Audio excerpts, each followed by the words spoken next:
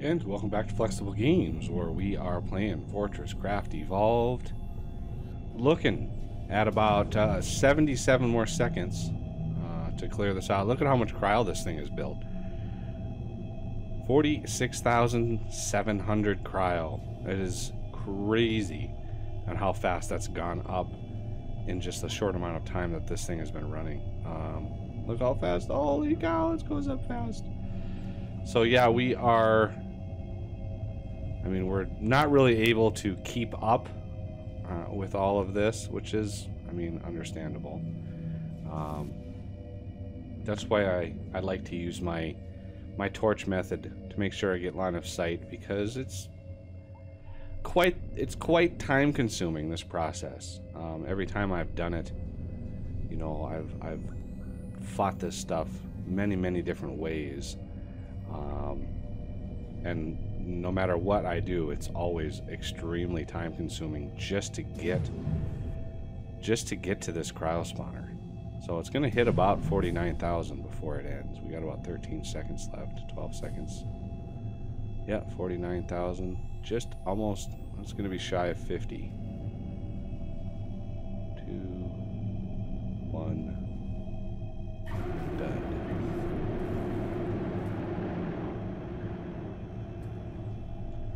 Okay, so a brain went somewhere. I don't know where. It does drop a brain. Okay, let's fly over. Oh, I can't fly over. There it is, somewhere in there. I'll pick that up. I don't know why it flings it so far. It should just drop it. I don't know why it flings it. But yeah, this thing is now just set. There's not one within 64 meters. The nearest ones are 320 meters away on the corners. Because if I map this out, let's say that's your C5, okay?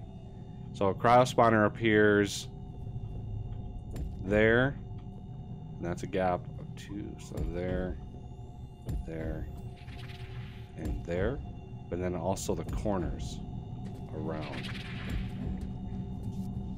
there and there, and this is 320 meters and this is 320 meters, so you have to go out and then in. So yeah, it's a lot of cryo. So we just killed this one here. We just took this one out, and now there's 7 more left. So if you really want to push yourself, you can work your way and take out the rest of them, which is not an easy task, believe me. And it's very time consuming.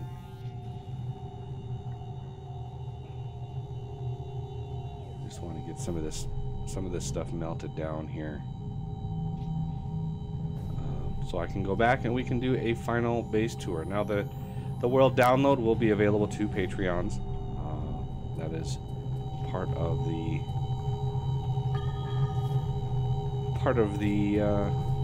good stuff that Patreons get. Yeah, look at this, all this cryo over here. I can put in some cryo bombs, maybe help. Because I don't have any dazzlers over here right now. They're all focused over here. Okay.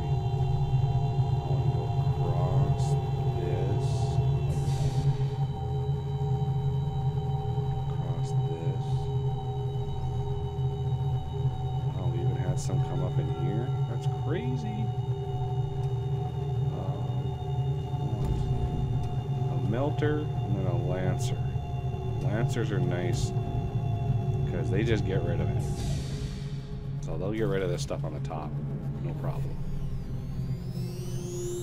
Yep, there it goes.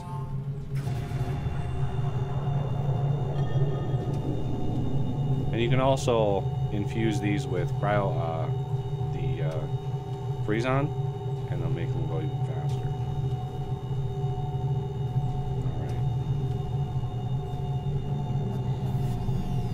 But that is one spawner, so let's go do a little tour around here. Yeah, look at that. Cryo came all the way up to here. I'll put a couple more bombs over here. Okay, somebody downloads this map. They have a little something to look forward to. They can take over from here and clear out the other 7 spawners if they want. But yeah, I want to do another final base tour. So let's start at the top and work our way down. Okay, so we're going to start at the smelting floor. Go up to the surface and show that we kind of left the surface alone this time. Usually I really chew up the surface and I flatten it out and I dig it down. We started with a flat world this time around, and I cleared as little as possible and basically left the surface alone. So, you know, if you were flying overhead, all you would see is a CPH and, you know, the little ion cannons, because my OET is still built, but you'd see a little lift and you'd be like, oh, this isn't too bad at all. I mean, he's eco-friendly. And then you can come down here and be like, okay, well, we've cleared out a considerable amount of stuff down here. Good times. And we've got copper, we've got cargo lifts for all of our ores, and we got cargo lifts to bring down our ores because, of course, we are in a toxic factory. And believe it or not, that nickel that we've been mining this whole time actually lasted the whole game, which is shocking. Should we go see how much is left?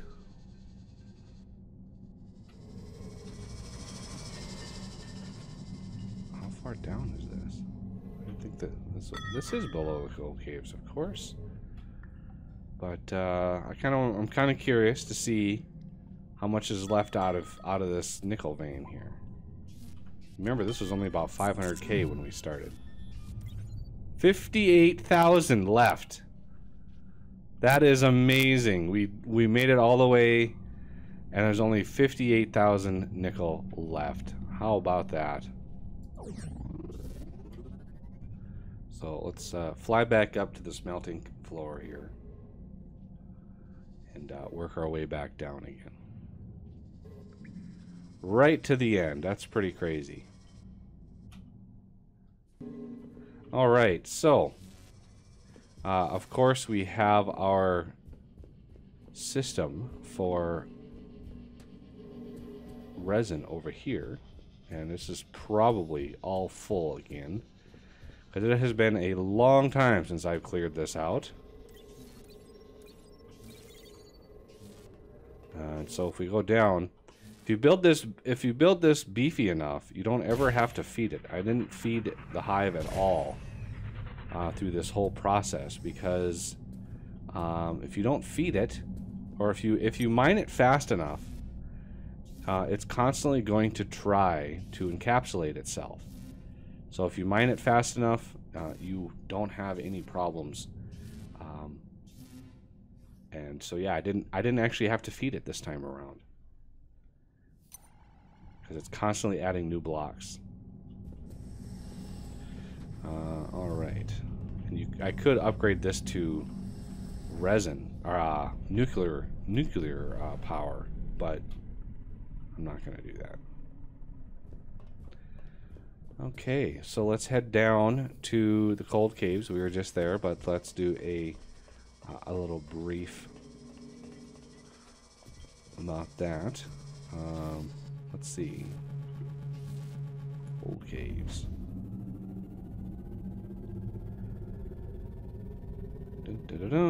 Okay, so cold caves we've got over here. We've got a freeze-on system.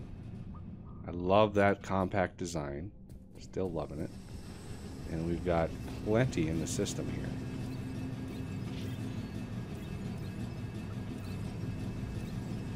So yeah, that was a lot of freeze-on I just picked up. Good times. Okay, so freeze on. We've got a little bit of power coming down here.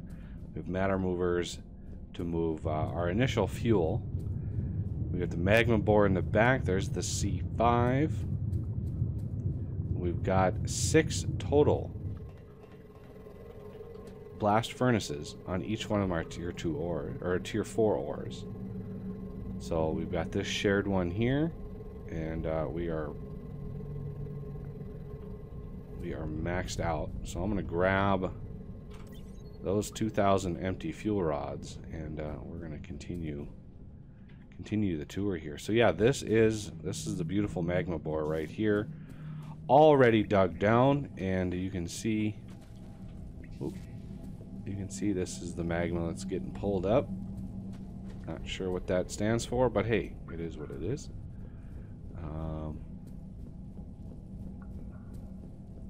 Yeah, we got lots of nuclear reactors that we could use somewhere else. We could tear those down and use those elsewhere if we needed to. Alright, so let's head down even further. The next stop is our toxic factory. So let's everything load in here. Alright, so here we've got all of our ores, or bars, smelted bars coming down. We have to smelt them above because smelters don't work deeper than about -25 depth. So yeah, all of our bars are coming down. We're sorting them all in and putting them into a bus on our toxic factory, as well as some other. We have plastic being made. We have crystal coming down and getting put in, and then we have the bus system. Anywhere we need the materials, we can just pull them right off the bus. Works very, very well. I love the bus system, much better than anything I've come across before. And then yeah, we've got lots and lots of nuclear fuel that we could be utilizing here. So I want to put in 200 there. And why can't I put all 2,000 in here? I don't know, but let's just drag them in. So that should go a long ways to pulling out a ton of material. We got 2 of these getting pulled in. So there is our nuclear. This is my nuclear reactor mod here. That's what's driving this whole setup here. We have 1 reactor pushing 50,000 power, but we're only using about 25,000 power per second. We got 24 of these running. And here's our chlorine setup. Basically the same design as the freeze-on. All right. Ooh, this ran out of power. We're gonna want some fuel in there, definitely. Oh, Arthur's out of power already. Can you believe that? It's crazy. Arthur is. It's this jetpack that I've got on. I'm gonna turn that off. So yeah, this is the toxic factory. We can go up and take a peek at this. So here's all of our research modules here. Nickel and then titanium. Going down into our research lab, down here. And there's still some research to do, so if anybody wants to download the map, there is some research to do, some things to try out if you so wish. So we've got basically everything automated here. These are all the modules. These are all experimental pods, but you've got your conveyor 2 with my advanced GACs mod. Then you have the laser transmitter Mark 3s. You have battery Mark 3s, all automated. There's rack rails. And then we have the advanced machine blocks getting turned into imbued machine blocks with the Mark 5 booster. And this is my booster setup here. All 5 levels of booster on this one thing. It works really, really well. I'm really happy with this design. The only thing is it's very fast, and you just need to pump in enough copper coils, and you need to push in enough power in order to get it to work right. And so here we have our heat conducting pipe. This is where our plastic comes in. And over here we have a little setup for automating the Mark V forced induction. This setup is massive. There's five different steps all the way down to get those Mark V forced inductions. Not easy to craft, so it's good that those are automated. These things really suck the resources. This is where most of our nickel went, right in there. And this little setup here is for the lenses. We've even got some left. Can you believe that? All right, so continuing the tour here, we're gonna head down to the next thing over here. Okay, so the next item down is the T4 ores.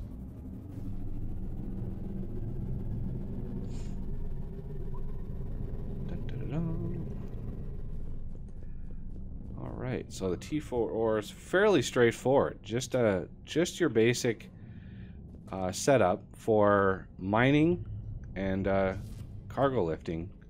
The T4 ores are out. So let's see how much moly we have left. 7 million. So yeah, we went through 1 million just to get to the perfect vein extraction. And that has helped keep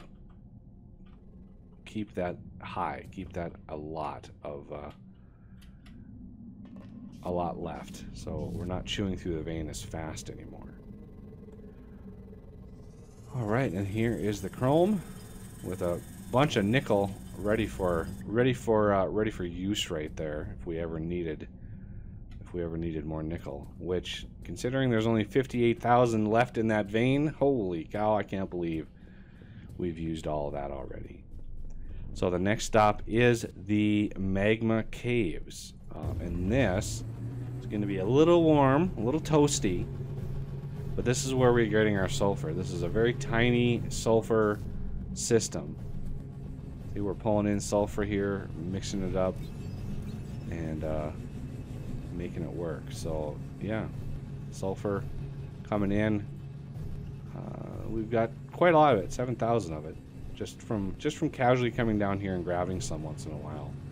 Now, if you wanted more, you could always, excavate out a bigger area down here. But you want to be below about 1,010.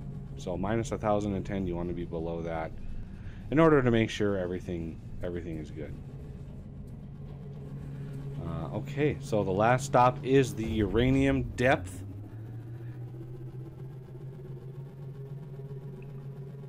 Good to go here. Let's let everything load in.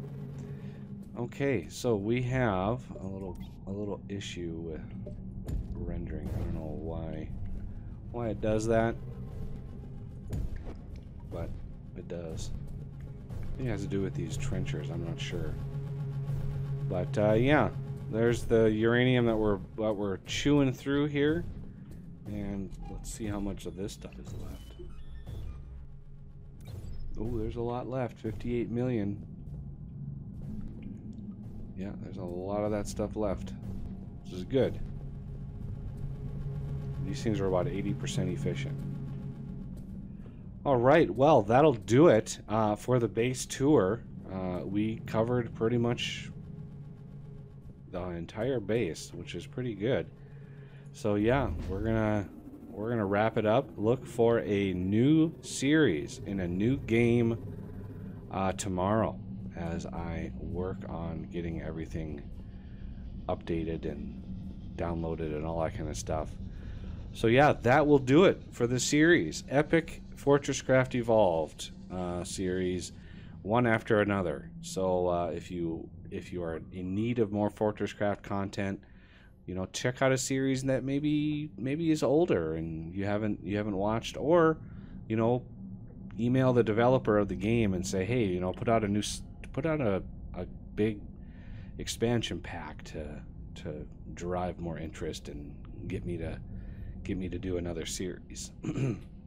So yeah, that'll do it for this episode, and I thank you for watching, and I will see you next time.